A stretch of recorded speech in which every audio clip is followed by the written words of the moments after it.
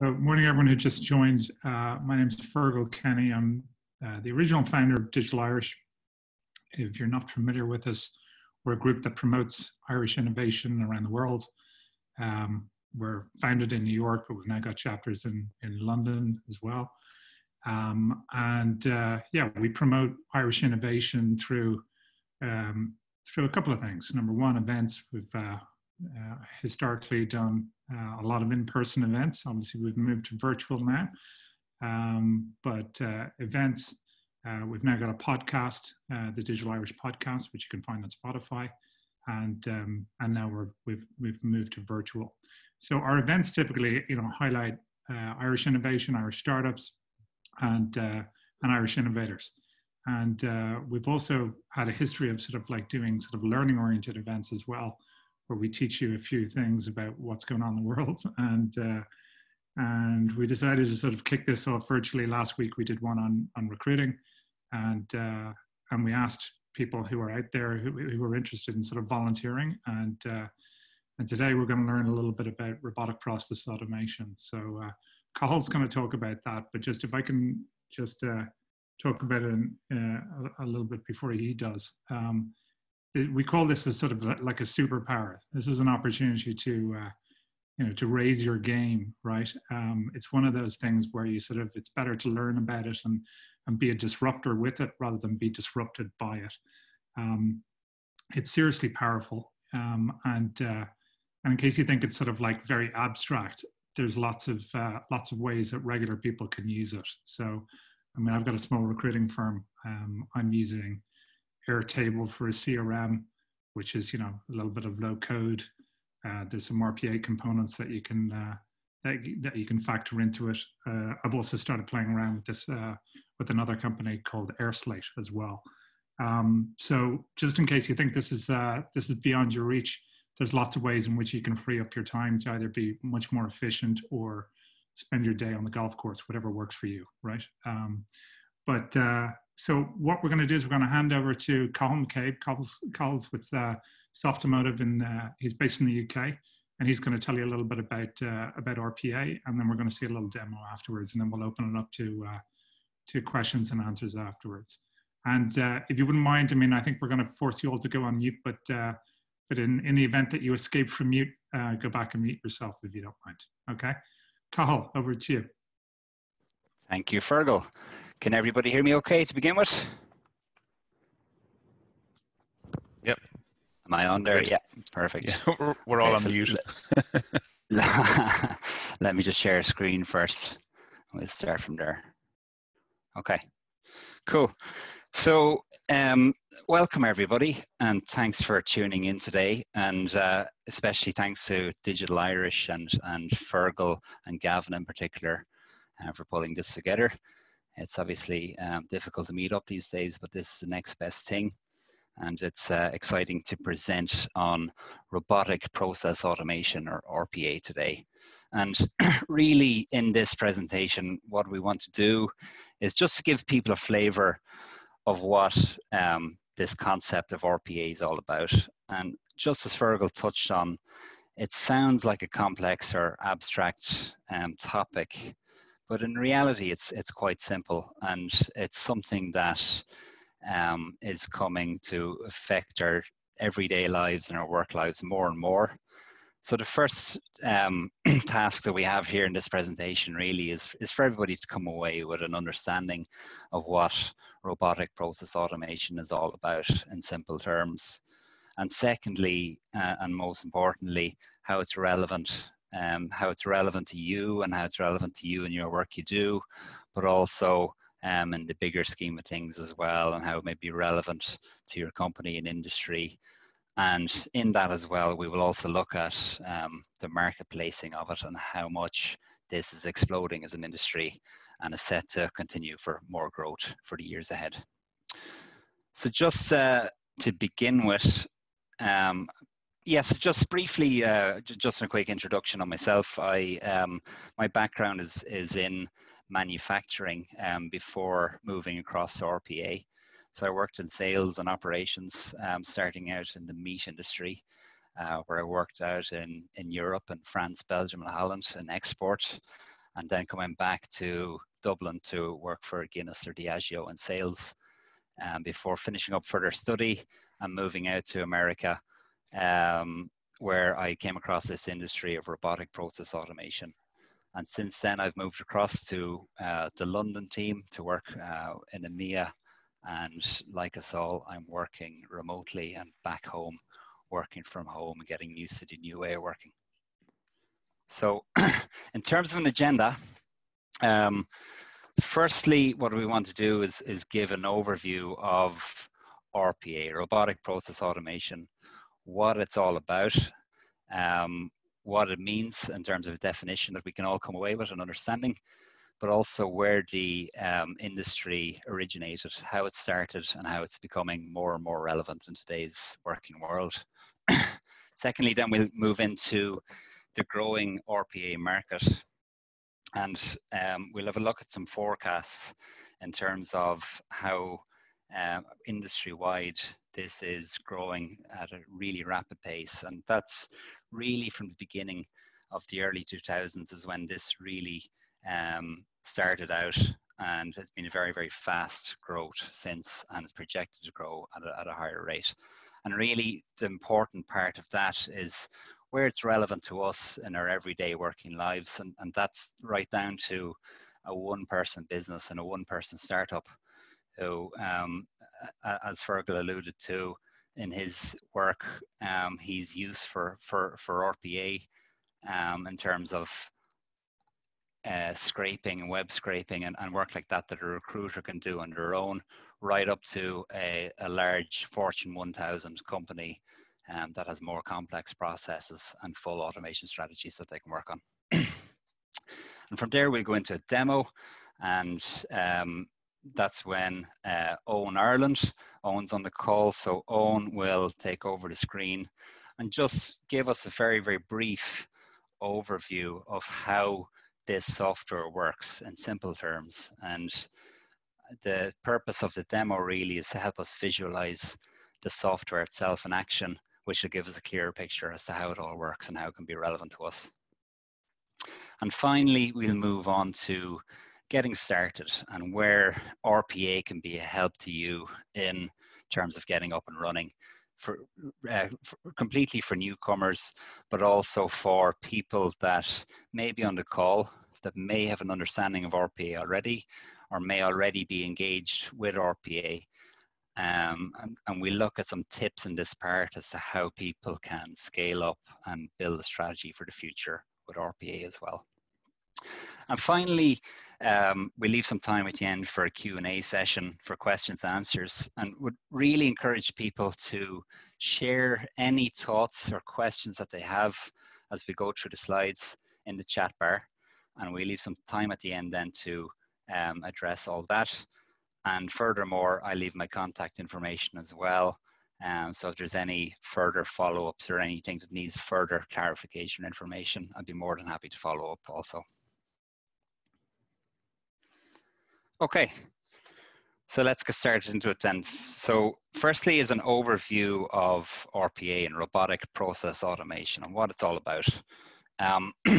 So there's a common theme, I guess, we'll see throughout the presentation, is that the industry in general is still working towards industry standards.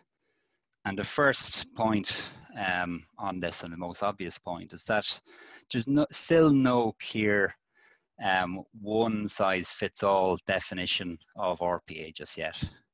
People are still have their own definitions. If you even go to leading RPA companies and talk to employees in companies, everybody will have their own slant and their own take on what RPA is in terms of definition. But there are some definites, and these are briefly mentioned here. So first and foremost, for people to grasp, but this is software, it's not hardware. It's software, it's like a digital assistant that sits in your computer. And the definition that I use myself for RPA, which I find being really helpful, is a software that helps automate any work process that doesn't require human judgment. So if it requires human judgment, it's not necessarily a suitable candidate for RPA. But if it doesn't require human judgment and is rules-based, repetitive, or manual, that then is a good candidate for RPA typically. So just in terms of a couple of additional points as well that you may notice here, this concept of attended or unattended automation.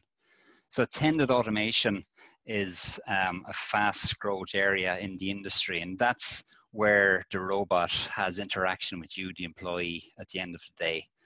Whereas the industry typically started out in the unattended space, which was a robot working 24/7 in the background that had no interaction with the employee. But we're seeing more and more of a growth and more of a switch and a tendency towards attended automation, which is bringing extra value in terms of how front-end workers are working. So the likes of salespeople, the likes of client success teams that are looking for customer responses, they're looking for consumer behavior. We find in more and more use cases moving towards this attended piece as well. And just to give a kind of a context and a brief history and origin of the industry itself as well. The starting point really, if we go back to late 1950s, when particularly in America, there was a lot of movement around people looking at how organizations were behaving and behavior of processes and employees within organizations. And there was a famous work by Donald Hebb at the time, which has gone on to become a well-known book around the organization of behavior. And from that emerged a lot of thinking and a lot of thought movements around how machines operated in companies and what interaction machinery had with employees. And from that, we had growing movements such as machine learning and the concept of training your computers to think like humans, and the progress around your computer now beating you at chess or beating you at checkers, that the computer was able to mimic and mime human actions. And really, all these movements were growing side by side, but typically the first origins of the concept of robotic process automation goes back to the early 2000s. And there was a leading paper at the time by HFS on robotic automation emerging as a threat to traditional outsourcing. So a lot of companies were looking at outsourcing at the time and struggling with processes. They're having administrative burdens, too much in their hands and too much in their plate that they couldn't get around to, and they were outsourcing that. But in the background, this technology and this machinery was emerging that was able to free up the time and free up the bandwidth for employees to work on that. So in summary, for to take away a clear understanding of what RPA is, it's software and it's automation technology which mimics human actions. So again, to simplify it and really to get it on the back of a cigarette box and nice and simple that we all understand, it's software that automates human actions that are rules-based, repetitive, and manual. So that brings us into what we can do with RPA.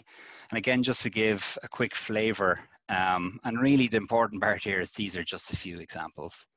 But these are top line, some very, very simple examples that everyday business and everyday employees face in their day-to-day work. And these typically are processes that can be outsourced to RPA. So if we think about it, businesses essentially are made up of several processes, and departments that sit in those businesses are made up of several processes. So really, it's the constant struggle that businesses have to sharpen up these processes and to make the whole process machine more efficient. And this is where RPA can help businesses do that in terms of reaching further, reaching deeper with the data that they're working with and working more efficiently around that data.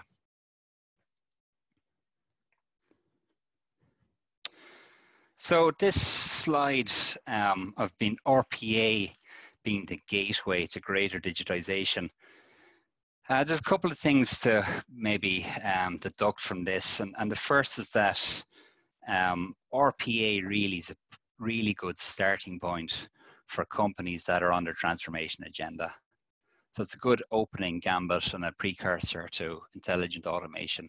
So starting with RPA, understanding how it works and really working towards automating manual processes to make companies work more efficiently. RPA tends to be a good starting point. And Forbes had a study on this where they found that RPA was the nucleus of 69% roughly of digital strategies. So they did a study right across multiple companies to look at intelligent automation and digital strategy, and they found that RPA was at 69%, really at the nucleus of at the heart of what companies were doing when it came to digitalization. These studies that I might reference throughout, I've left a reference list at the end of the presentation. I'm more than happy to share the presentation with anybody that wants it and wants to do further reading on it. So I might just dip into these from time to time, and hopefully it'll be a help to take on. The second point in this is that RPA essentially is the glue between old legacy systems that companies have, because it's so easy to implement and it shows return on investment quite quickly. And the other part that's important with RPA, as well as being easy to implement, it doesn't really require or necessarily require re-architecturing of systems either. So RPA can be a great place to start. And for companies that are very early on and really looking at upping their game digitally, RPA is a good starting point. So just to debunk a couple of myths around RPA as well, what it's not, as well as what it is. It's not physical robots, so it's not going to be, it's software that sits on your computer. It's not going to be robots running around the office anytime too soon. It sits on your computer, so it's software, not hardware. I think importantly as well to note, and a lot of people would have reaction around RPA as an industry possibly replacing humans and replacing employees. But really that comes down to the industry, and it comes down to the specific context and regionally on a case-by-case basis. But generally at this time, what I can say is that a lot of studies have been carried out on the effects of RPA in the workplace. And one particular study, which again will be at the end of the presentation and reference, would be the Forrester study from March 2019, which conducted across multiple industries, government, financial services, manufacturing, insurance, thousands of companies. And it looked at how RPA was affecting the employee experience. And from that study, found there was a 72% increase in employee engagement with companies that had RPA programs in place. And that was correlating to job retention and people staying longer in their jobs. And finally, on cost saving. Cost saving is a huge part of RPA, and one of the first things it works on and shows is an immediate ROI and return on investment. But there's a lot more that it can offer on top of cost saving, such as quality of work, as an example, eliminating human error, and in that, that leading on to increased customer satisfaction as well. And we obviously talked about employee satisfaction internally also, but also it's like effectively the start of a digital workforce where you can have a team working for you 24/7, and there's no such blockers in terms of time limits or time bounds on the work that can be done. Carl, a quick question if you don't mind. Yeah. Is it primarily focused on, you know, replacing a human's interactions with the screen, or would it also cover like, you know, kind of pre-processing PDF documents automatically, that kind of stuff? I'm just wondering about the scope. Sure, absolutely. It's important to come away with an understanding, Peter. What RPA does is it focuses on these processes that don't require human judgment. So if we think of processes that don't require human judgment, and we just go back up to this slide here. So you have a lot of processes in a company where you're moving data from system to system, or you may be scraping information off a website as an example, or filling in forms or filling in fields. This kind of work that doesn't require human judgment, that's the kind of work that's a sweet spot for RPA. And on top of that, then, if you combine the human worker with what the human can bring, which RPA can't bring, and that's around human intelligence and making judgments, that's where the employee sits alongside RPA and they work hand in hand. Right. I mean, I think maybe the fifth bullet answers my question a little bit. So it's not just automatically interacting with the screen. It's automatically interacting with, say, an image or a PDF, right? Yeah, it is. It is. And to delve a little further, Peter, on that, most RPA software will have further integrations as well. And one such integration is what we call optical character recognition, OCR technology. And the OCR technology can read images and read text, which is unstructured data because it's inconsistent from form to form. But with that unstructured data, it'll convert it to structured data, which a machine or a robot, such as an RPA bot, will understand and will work with it from there. Okay, cool, thanks. Okay. So, so just on what RPA is not, I think, and it's a good addition to this as well. And there's a good debate on this, and there's an RPA update podcast, which is available on Spotify, and most carriers will have it. But on the first episode, they have a good lively discussion on whether RPA is intelligent or not. And again, because there's no industry standards, people can take a side on it, whether they believe it is intelligent or isn't intelligent. I'd probably be in the camp myself of it not being intelligent. It's very much machinery and technology that needs to be told very, very specifically what to do on a line-by-line basis.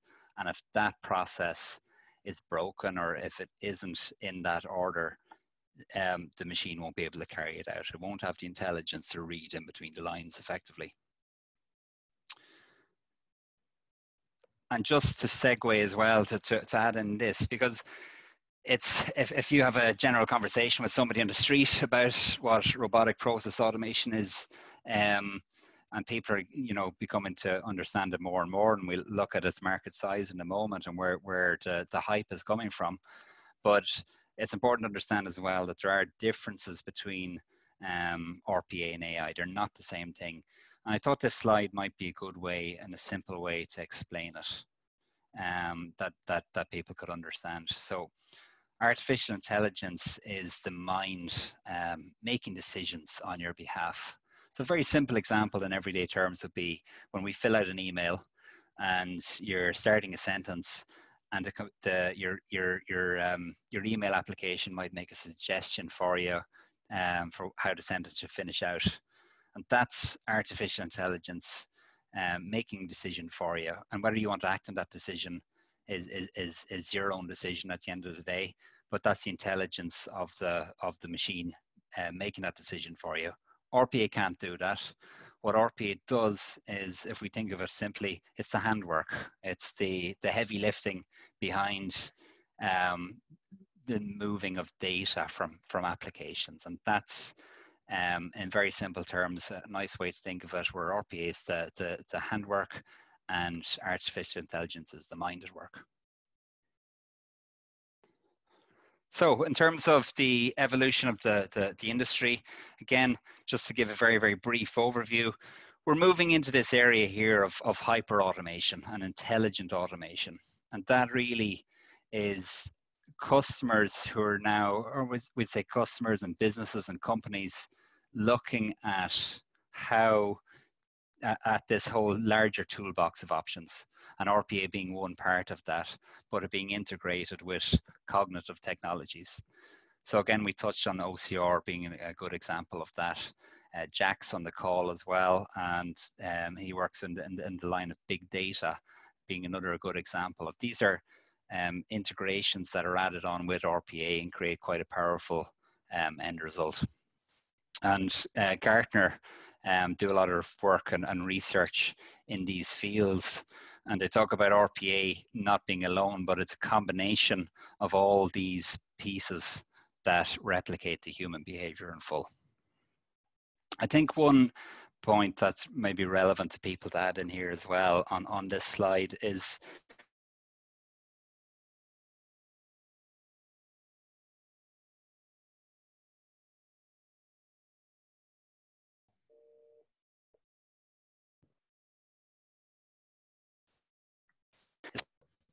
hello. Am I back? Yeah. Sorry about that. Yeah. I was saying about on RPA being more accessible to people. I think it's important to add that in as well. Let me just go back to this bit before we go to the market. So with RPA, when it started out, naturally it was quite a heavy lift for companies, and the industry really focused probably on heavy processes and big complex pieces of work.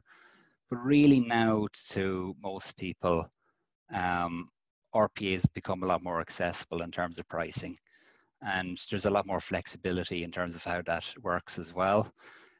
We've had more entrants into the market, so even larger companies like Microsoft have come into the market recently as well, and they have changed up how pricing works with a pricing per user per month, but also pricing per process. But what you have as well, I think, is RPA becoming a lot more accessible to small startup companies to focus on small tasks right up to your Fortune 1000s. I think really the industry now is something for everybody to look at, and that's probably a very exciting development as well. So just to give a quick flavor on the market, and just so people can have an idea of the context and the size of how big it's got. And this gives the total spend on white-collar automations between RPA, intelligent automation, and artificial intelligence. And again, this is probably the second point in terms of the theme of not having industry clear or working towards clear industry standards. When we look at this, which HFS Research's forecasts, again, they'll vary to what Gartner and Forrester and other analysts are saying. But just to give an idea of the size of it, we're looking at RPA here at a 0.8 billion market in 2017. By 2023, it's going to be 10 times that, at 10.4 billion. And RPA sits quite handsomely within the total automation and artificial intelligence piece as well.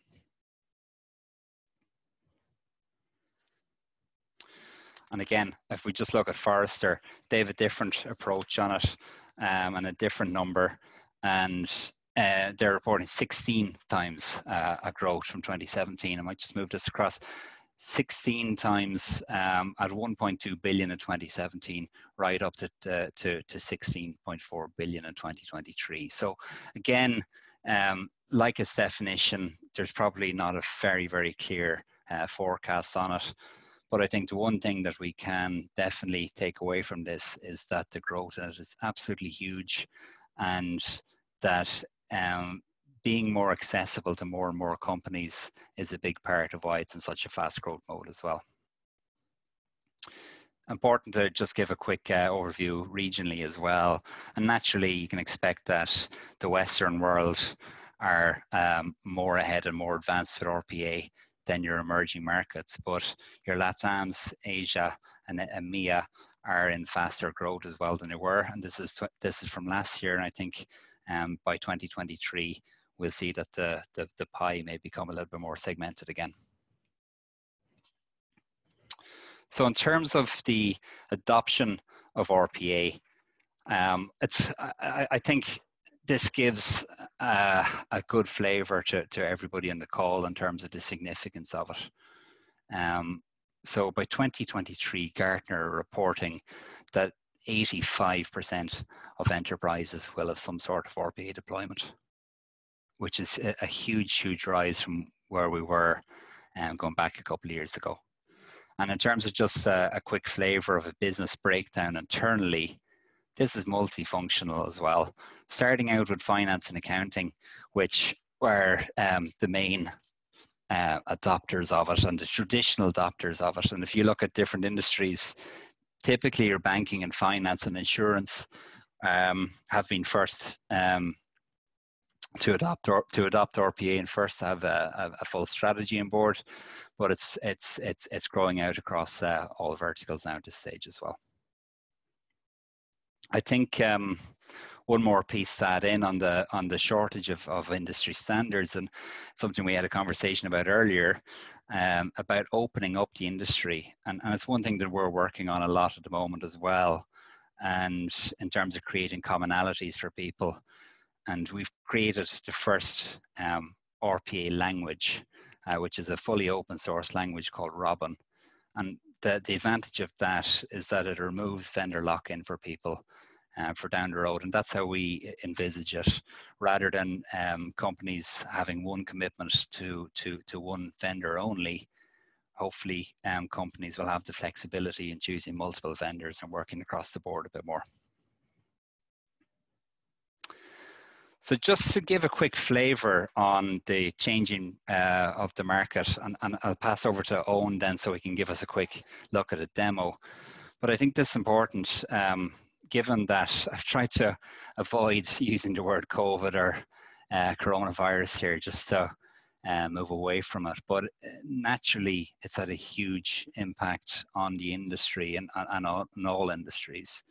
But I think what this shows is that a couple of things. I think it shows that RPA, after cybersecurity, is likely to remain in growth, and that really is probably coming from a couple of things. That it's good for the industry will be advancing with this pivot and with this change in environment. But also, I think RPA has a huge offering, and we can look at a couple of use cases around its response to COVID as well, which have been really helpful too. But in terms of an outlook, I think what we can probably look at from here is that companies, rather than breaking down in silos, I think the response we've seen so far, and we're only 6 weeks in, but the response we've seen so far is that businesses are now taking stock of their inventory, and they're looking at digital strategies now that they have a bit more time to look at these things and a bit more bandwidth to look internally. I think to see a value and need in the likes of RPA as a software to take on board. We're seeing in terms of the industry itself, there's been a bit of a pivot. So traditional vendors and traditional RPA ways of working of complex processes and on-site work is now moving away to become more accessible. So we're now looking at cloud strategies and everyday RPA work in terms of how we can work remotely to help the everyday worker. That doesn't necessarily need to be on site or doesn't necessarily need to be a heavy process. It can be a simple front-end sales process, and how can RPA become more accessible to people like that. And I think in terms of the industry response as well, there's been a lot of, and you'll notice a lot if you check it out online in terms of some of the work that's been done with various vendors in terms of response. And even in Ireland, we've had a couple of major cases. So Mater Hospital in Dublin being a good example. In the Mater Hospital, they've taken on attended automation bots that nurses have interaction with. And what that is doing is it's processing the control around the testing kits, the COVID-19 testing kits, a lot quicker. And with that work, it's reducing stress on the nurses for sure, but it's also saving 3 hours per day per worker on paperwork when it comes to processing these results. And it's one potential positive impact of COVID is that a sector like the healthcare sector, which is really under huge stress and pressure at the moment, it's a chance that the industry itself will become more in tune with technologies and with ways of working that'll make things more efficient, please God, in the longer term as well. Likewise, Social Welfare Office in Ireland for payments for unemployed payments and the huge pressure they've come under. They're also using automation, RPA software as well to help them with the processing of searching on employees and companies that they, cross-checking companies that they have lost work with and processing the speed of payment across the accounts as well. So that gives a quick flavour. With that, we have a few minutes for Owen maybe to take on and have a quick look at a demo, and we can maybe go back to business benefits and questions and answers from there. If that works, Owen. Yeah, great. Thanks, Carl. Hi, everyone. Great to be here. So I'm one of the pre-sales managers here in the UK, and what I wanted to do today was really just give you guys a flavour of the solution. Naturally, if there's any further inquiries, if there's any further interest, you know, by all means, initiate the conversation with Cathal, but we thought it would be a nice opportunity for you guys to see what an RPA tool looks like if you've not you know, been familiar with it previously. So in this instance, I'm running Win Automation. This is the console that we can see. You can see on the left-hand side a list of folders, and this is where I keep all of the different automations that I've built over the years. Mainly for me, they help me in my day-to-day work. And it brings me on to a point that Carl did mention around the scalability and the utility of these automations. We have clients ranging from single users who, like me, are using the tool to help them with maybe even small tasks on a day-to-day basis.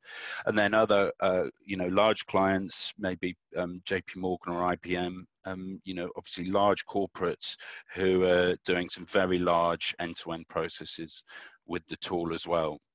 I think it's good to know the degree of scalability and flexibility of this tool. But I think for today's purposes, we'll concentrate on just what it looks like to have a small task running, helping you in your day-to-day life, and then perhaps you can extrapolate from that as to what this, you know, what the potential of this tool is. So on the left-hand side, I've got all of my different folders, and in demos, I've got my Digital Irish folder, and I've got a process here, which is Excel data to web page. So I think you immediately from reading that probably know what this is going to do. So the context of this, for me, is someone emails me a fairly standard Excel spreadsheet on a daily basis, that it's a list of products, product codes, descriptions, unit costs, and things like that. And I, as a, you know, finance person, it's up to me to put this data into you know, into a repository or a database or a web page somewhere. That's obviously going to take a lot of time, so I've automated this. How did I automate it? Well, we'll go into that in a little bit, but with this tool, you only need to show the tool how to do it once, and then that's it, saved, and it will work like that for you forever.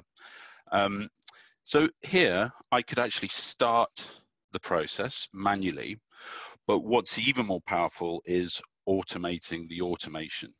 So if we just have a look at the top here, on the top ribbon, I've got my triggers and schedules. This is really the backbone of RPA, if you will, because of course, you don't want to be sat manually initiating all of these processes. It's much more efficient to allow certain conditions or provisos to be met for this automation to help you with your day. So if I look at triggers, for example, I can select new triggers. This might be a file monitor trigger. So if I'm doing something in a shared folder or with a certain file or a certain document, I can get the bot to recognize that and then do a subsequent action. Something extremely popular is email monitors. So of course you can set up very elaborate rules and conditions within things like Outlook and other email providers, but with this you can do so much more. So for example, one very popular use of this tool with some of the smaller enterprises is receiving emails with PDF purchase orders, for example. You set this trigger up to recognize that there is an invoice attached or some paperwork such as a purchase order, and it will do something with that document. So that's a very powerful one. And things like hotkey triggers, we all use hotkeys sometimes, maybe to even just lock our workstation. You know, Windows button L is a nice quick way of doing that. Minimize. We tend to use hotkeys, and so you can set up very specific, bespoke hotkeys to fire off your process. The same with schedules. So it might be that you have to run a report midnight every single weekday. So you can set this up by configuring it here with the specific times. So those are the two key backbones of automation, is around conditions or certain timeframes to occur for the automation to trigger. In this instance, we'll just press play, as I call it, and it's taking me to this web page, and it's going to retrieve the Excel document from my email. And as we can see, it's going through the product codes, and I've mapped all of the relevant fields within the Excel page into my product database, my finance database. And you can see it's just cycling through those. It's clearly taking a much shorter amount of time than I would as a manual user. But it's important to note as well, for demo purposes, I've slowed this down. You can see the yellow, the fields are colored in yellow to show we're in debug mode, if you will. This would actually run substantially quicker if we're out of debug mode. And it's already, you know, saving me a lot of time. So you can imagine if this wasn't even in front of me, if this was just running by itself in the background, it frees me up to do a lot of other stuff. And I could specify to do that. So now I've built the main part of my automation, which is please put all of this information into the repository or the database there. I could actually have that completely running invisible as well. So I can specify and tweak at all points. And what you'd find is if you ever use an RPA tool, once you learn about the tool, you'll find that you can tweak and improve at all points. What I've also built as well is an error checker to say, send me a message to say, if you think there's some sort of discrepancy in, please tell me. And so luckily the bot has spotted something that's out of the range of acceptable figures, and it's told me something. So I can now go into that and investigate further. So that's all very basic. I hope that's clear for you. Naturally, like I mentioned, there's varying degrees of complexity of automations. But let's look at what it's like to actually build something very simple. So what do? I just click on new process on the top left-hand side here. And it's asked me to name the process.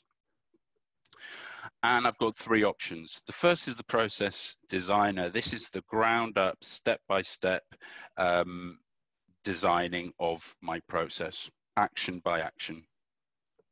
The other two are about the bot recording what I'm doing, and it will create the actions for me. So it's kind of meta automation, if you will. It automates the automation process. But for today, let's just go into the ground up, the hard way, if you will. And I'm presented with the process designer that you can see. Like before, I've got folders on the left-hand side. And as you might be able to see with a quick scan, they're all each a family of automations that I might want to use. For example, web automation. It's something that I might want to launch a new Chrome, or indeed extract some values from a web page. And we'll look at that in a second. We all use Excel still to this day, so we've got a substantial amount of Excel actions. Cathal did mention around cognitive. Now, we are the RPA specialists. We're the specialists in this tool, and we like to leave the machine learning side of things to the guys who are, you know, in that space. But we don't close the doors to it at all. So if you do have any Google, IBM, or Microsoft cognitive functionality, then you can plug into it straight away with these actions here. So really, really useful. Furthermore, I did mention things like purchase orders, invoices, that type of thing. They're typically handwritten or PDFs. So we give you the functionality to be able to use something like Capture Fast or OCR to be able to read the images. So there's an element of AI or machine learning there, if you will. Still extremely useful and very, very capable, even with just these small amount of actions here. And there is a downloadable copy. I think Cathal probably will mention that another time later in the session. Yeah. But if ever you wanted to use this and have a play with it, then by all means do. And you can go and have a look at the weird and wonderful and comprehensive world of these out-of-the-box actions. But suffice it to say, there's almost 400 out-of-the-box actions here. So let's make use of some. I'm a busy person, so I just want to get some currency rates sent to me because I've got some Forex exposure with some properties abroad. Obviously, there's apps that do this type of thing, but this is a nice demonstration of the functionality. You can see I want to launch a new Chrome. Let's just test it out to see if this works. Fine, okay. So what I'm doing here, in a way I'm developing, in a way I'm programming, but I don't need to know any you know, strange languages or anything like that. This is literally English. So all I've really needed to do is think about what I want to automate and articulate this in English with these actions. So then what I want to do is automate the automation like I mentioned before, and I'll use the web spy here. So I go here. Win Automation is very sort of preemptively intelligent, so it even pre-populates this. It understands that I'm going to want to use this Chrome instance and go to the right web page as well. Then on the right-hand side, hopefully you can see, I'll just move it.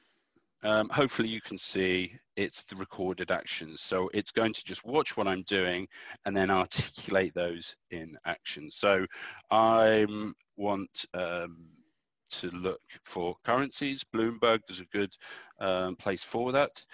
And you can see it also understands the structure of the underlying web page as well and tells me that. So it's really nice, really easy to navigate, and you feel very assured of what you're doing and what you're interacting with. What I think I'll do is right click and then extract the parent HTML table, something like that. And you can see it's written all of these actions for me, easy peasy. So I don't even need to do it sort of drag and drop, which is easy enough by itself. I can even just, you know, use the web spy to just create an automation within, you know, 30 seconds, which over a week will save me a substantially more amount of time. Okay, so let's just give that a run and see how it fares. Okay, it's running through, takes me to currencies. So what I might do, given that it's spotted an error, what I think I'll do is make life easier and quicker And instead of going all the way around the houses, is just put this in instead.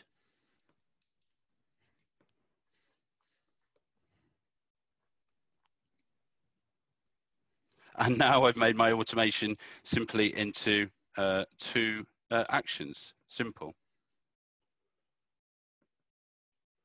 Taking me straight there. And perfect, and it's saved all those. Now, like I mentioned before, I've built the core, the spine of my automation very, very quickly. I can go back to this continuously. I can add headers if I want. I can perhaps use, for example, we've got some email actions here. I might want to send this to my email somewhere. I could send this to a group of emails. I could do absolutely anything with it. But hopefully that just shows you how quickly you can automate something and how kind of preemptively intelligent the tool is to be able to speed up your developing of automations. Cathal, unless there's any questions, that's all I really wanted to show, just to give a tiny flavor of Perfect. the tool. Thank you, Owen. Thank you. Yeah, if you can relinquish the sharing the screen, and I'll take over. And we'll move into a question and answer session, but just briefly, just to wrap up on a couple of things here that might give people a little bit more context. And that being around, let me just close this out. That being around, again, Owen just showed how easy it is to use. So really, in terms of ideas, the first starting point with it is to have a look internally at your own processes. Between multiple departments. It really works across your finance and accounting right through to your HR. So it's a good time to have a think about what processes internally are holding you up and are getting in the way of progress. And these typically, if they are processes that don't necessarily require human judgment, these are good processes and a good place to start with, and a good candidate for process automation. So I'm obviously conscious of time, given that we have a few minutes left. So maybe might be best to open it up to questions and answers, and we can maybe address some other issues and other facts and bits and pieces as well throughout the call as well, if that's a help. If you have a question, feel free to use the chat box. And we can do them one by one. Perfect. Carl, maybe just in the meantime, can you sort of explain sort of like how this ties in or doesn't tie in with low code and no code solutions? Sure, sure. So as you saw in the demo with Owen, our tool is a drag and drop tool, and a lot of RPA, the industry is still split. Some tools are code, so therefore to build processes, it requires coding. But some tools are geared more towards the business user and non-IT people, so they can easily build through drag and drop processes on a day-to-day basis. And that leads into the bigger piece as well, where RPA sits in amongst intelligent automation. So as we saw earlier, with extra cognitive capabilities, there's more and more use cases that can be built in, and deeper use cases with further integrations also. And just to add on, I had a slide here that I just wanted to run through. In terms of this piece here, there's two schools of thinking really around RPA so far. And the first is starting to find out what are the complex processes and try and tidy up these processes and outsource it to RPA. Versus the other approach, and would be more so our own school of thinking, of starting small and minimizing the risk with it. So really choosing a day-to-day burden that your company's having or you're having in your day-to-day job, and really mastering that piece on a smaller basis with less risk involved and less of a heavy lift, and realizing the value and the ROI on that before scaling up and moving on then to later and bigger pieces.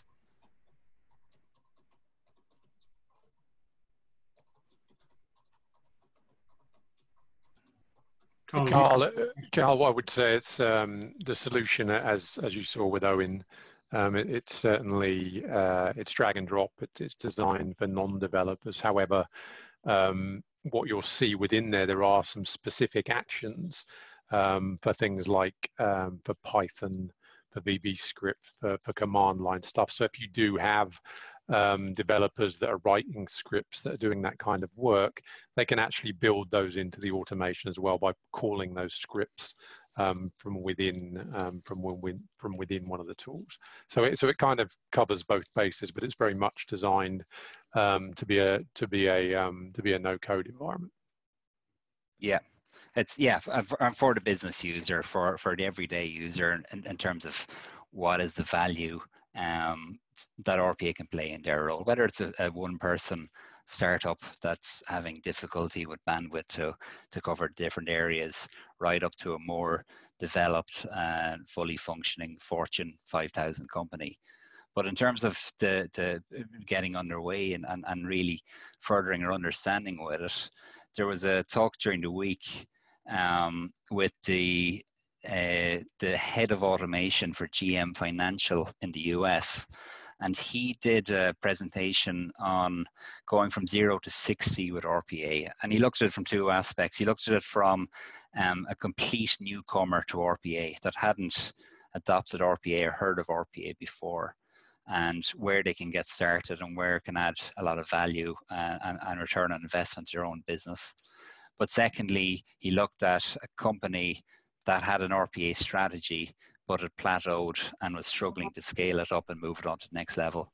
So I've referenced that here as well in the PowerPoint, which is available to anybody. If anybody wants to reach out, they're more than welcome, and I can share all these resources. And I've shared a couple of extra things as well, such as a free trial where people can see the software in action and get underway with it and start to build and automate their own work straight away, and some extra learning resources as well around YouTube videos and our own academy in terms of how the software works and how the everyday user can use it.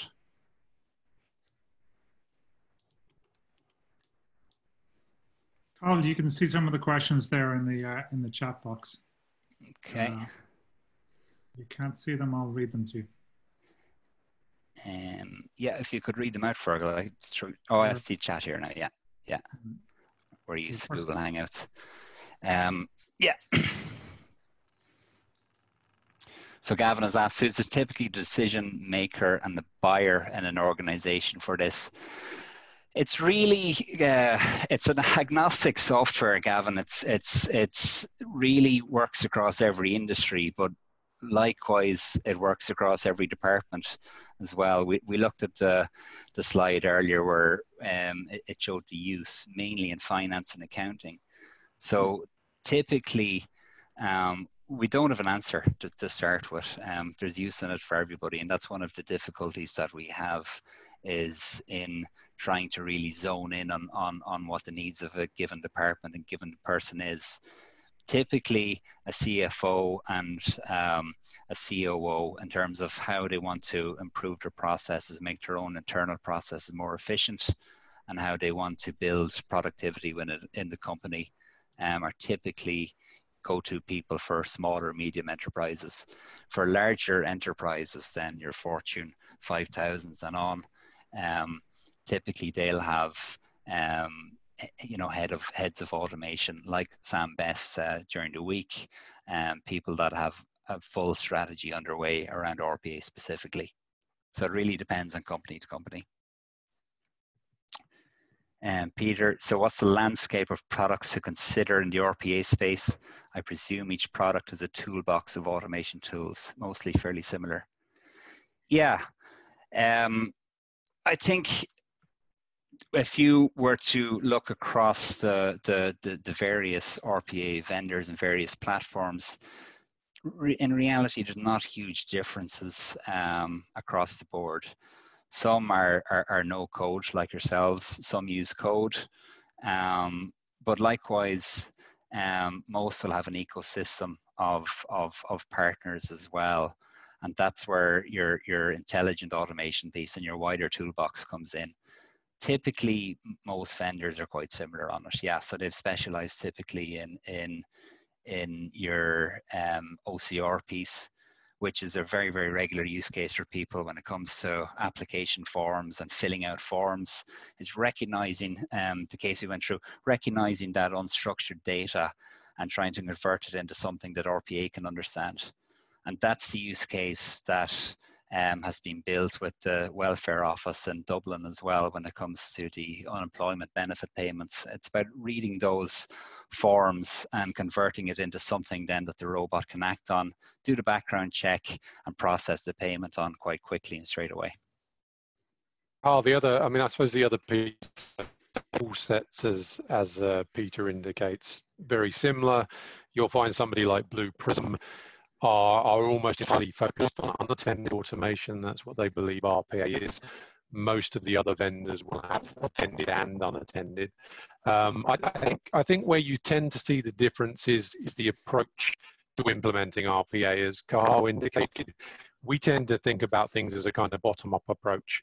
Get the tool deployed, start automating your processes, see some ROI, then look at perfecting the process, making them as efficient and as elegant as you can. Some of the other companies take a very top-down approach where you'll build a center of excellence, identify some processes, make the processes as slick, as efficient as you can, and then you bring the RPA tool to bear and run it that way. So, I mean, you know, there are different ways of doing it. You know, we have a belief in one way, the other guys will have belief in other. But I think that tends to be more of a difference than the functionality within the tool set itself. Yeah. Yeah, and I think people have to remember as well that this is a particularly new industry. You know, it's really going back to the early 2000s, and it's very much changing at the moment with the current landscape as well. So the idea of the complex automations on site, people spending time on site, that's moving away now to automations in the cloud and automations that are accessible for smaller businesses as well. And Gartner had a recent report and looking at the future of RPA, and a big part of it was moving to attended automation. And with attended automation, you have front-end automations that sales people and marketing people can use to get more real-time data, which doesn't really exist as strongly at the moment as well. So there's a lot of changes in the industry, and it still is quite early and quite new. Question from John Matthews: how does this differ from workflow automation, or is it a rebranding of workflow automation?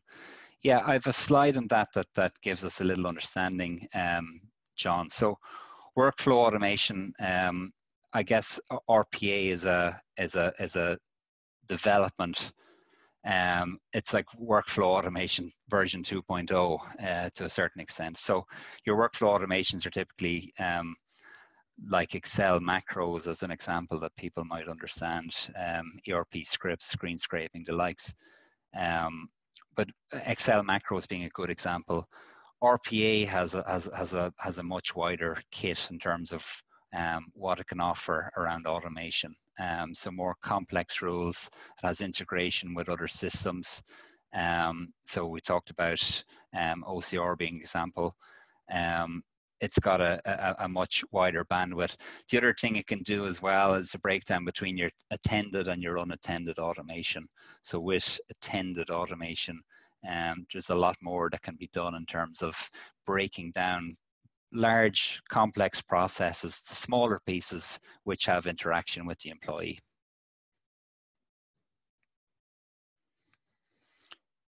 And I think we had another question there.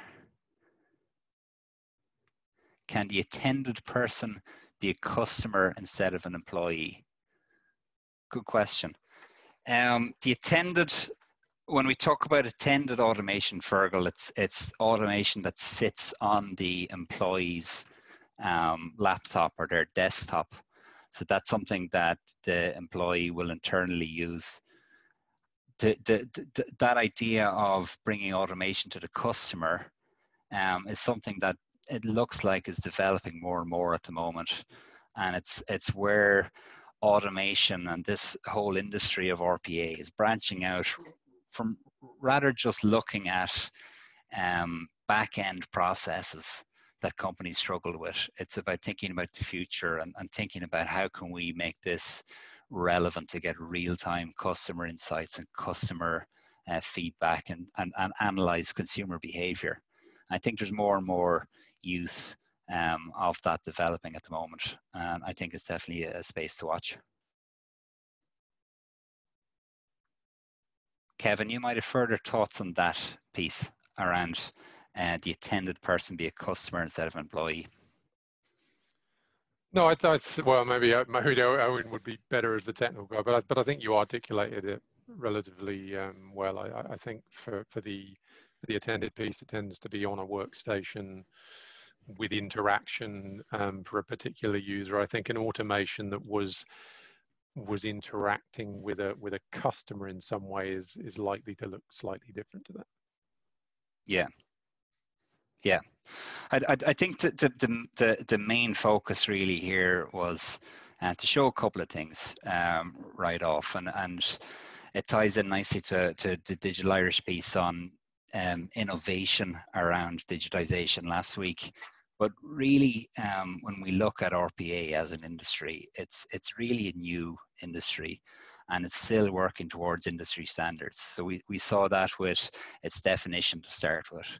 We saw it with forecasts in terms of how different analysts are forecasting very, very different numbers for how it's growing.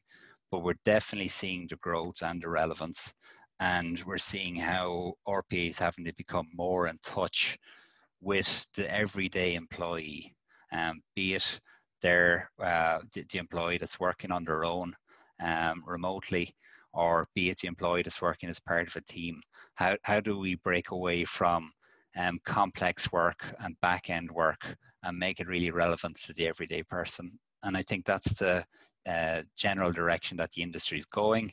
I think we're seeing use cases now that are good for RPA, but likewise good for industries in general. So it's working both ways. And I think in terms of accessibility for people as well, it's becoming easier to use, as we saw with the demo with Owen. But also there's more and more user communities, more and more resources building out from it. And in terms of pricing and flexibility around costs, I don't think that's the challenge that it was for people anymore. And I think it's very, very accessible for even industries that have budget difficulties for something like advanced software. I think RPA is moving into that field of everyday software. Okay, Cathal, I think can you hear me? Yeah, I think that's great. I just wanted to thank you for your time. That was it was really helpful. I thought the demo really brought it to life as well. So Owen and Kevin, thanks for your input on that in particular. That was it just shows it in action. And I think thank you very much, Fergal. It makes it real for a lot of people. So we're going to this has been recorded. We're going to share this afterwards, and you can do a recap if you need to. Cathal, how do people get in touch with you? Yeah, and thanks again to all for joining. In terms of follow-ups and people wanting to find out a little bit more, I've attached some reading information at the end here, as I mentioned. But in terms of getting underway as well, really encourage people to reach out. More than open to hearing from anybody in terms of ideas or getting started or wanting to find out a little bit more about the industry or how it can help them. I've given my email address here, but also some extra resources for people to get started, and just a little flavor of where they can develop their thought patterns around where automation can help them in everyday work. Okay, great. So when we when we share out the recording of the video, we'll share those resources as well. We'll put your email address on it as well. Super. That's you on, I think you can see my screen now. So that's you on LinkedIn, right? So if anyone's looking for you, right? That handsome fella, reach out to him on LinkedIn. Just going back to Digital Irish for a second. So thanks again, Cathal, Owen, and Kevin. That was great. And it takes a lot of effort to do these things. So appreciate the time and effort you put into doing that. If you're looking to reach out to Digital Irish, look over my shoulder. Yeah, that shoulder. And you can see where you can find us on Twitter, on the web, and where our podcast is. If you're not already subscribed to our podcast, please sign up to it. We are doing sort of events typically on Tuesday evenings. We may not do it next Tuesday, but it looks like the following Tuesday. And the next learning or masterclass oriented session that we're going to do looks to be set around account-based marketing, or ABM. So if you're unfamiliar with that space, we're going to get you up to speed on that. But thanks for your time. And if you have any questions for Digital Irish, you can ping us at hello@digitalirish.com. Okay. So I hope you have a good weekend and stay healthy out there, everyone. All right. Thank you. Thanks, Cathal. Thanks, guys. Thank you. Thank you all. Bye. Thanks, Cathal. Thanks. Bye-bye.